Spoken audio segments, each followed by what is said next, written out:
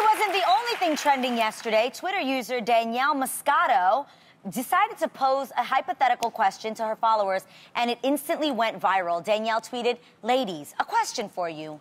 What would you do if all men had a 9 p.m. curfew?" Dudes, read the replies and pay attention. Well, her replies were extremely powerful. For example, Emma Smart said she could go for a walk in the dark without leaping out of my skin at little noises. Just thinking about going somewhere alone without anxiety seems like a dream. Is this how guys feel all the time? User MCG said she'd enjoy running with headphones, music as loud as I want on a trail with dense trees if I so choose, without getting a little panicky every time I'm alone on a stretch with a guy who's behind me. And Braun Wynn-Harris said, public transit. I'd take all the public transit. Yeah. So, ladies, can you relate to these tweets? Absolutely. You know, I noticed, yeah, Unfortunately.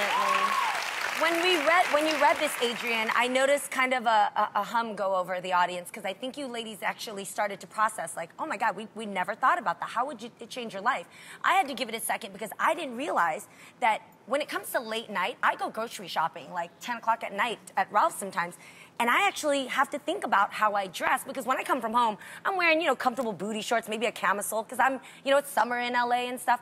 But then when I go out, I actually do have to cover up. Baggy sweats, everything, because you don't even realize it, but you will invite catcalls and things like that if you dress a certain way late at night.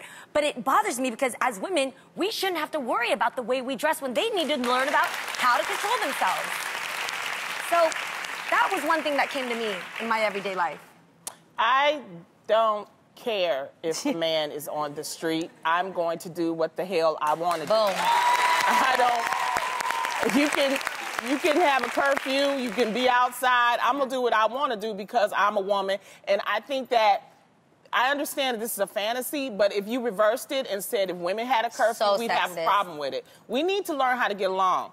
Men and women are going to have to learn how to get along. And what I like about this whole Me Too movement, the Time's Up, is that it is forcing us to have conversations, and we're going to have to learn how to get along. That you can have rights if you want to wear your booty shorts and nobody touch you. You wear your booty shorts and nobody touches you. And that you also shouldn't have a prejudgment that just because he's a man walking behind you, he's here to kill you. I'm sorry, there are some women that are killers too. You never seen that show Snapped?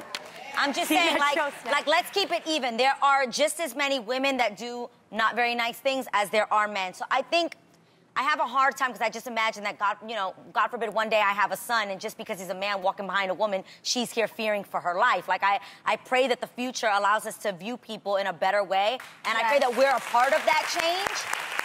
But, like, just because he's a man, I get it if he's doing something that seems off, seems wrong, but just based off of the fact that he's a man, you're afraid for your life.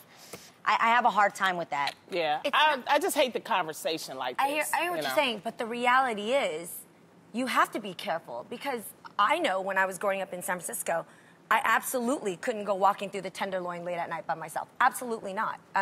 You do have to care. There's reasons why I have mace and things like that. There's reasons why when I pull up, I have to park valet, because late after the club, I don't want... Because I just don't want to... I've been assaulted a few times by a man. I've never been assaulted by a woman. So this is my experience. And so what I see, I'm just being smart. I don't need to walk out, at 1 a.m.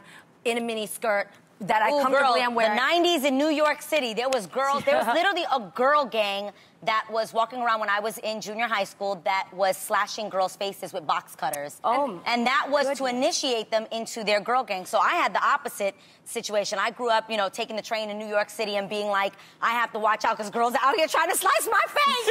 No, but so that's why I have just a different perspective where it's men and women.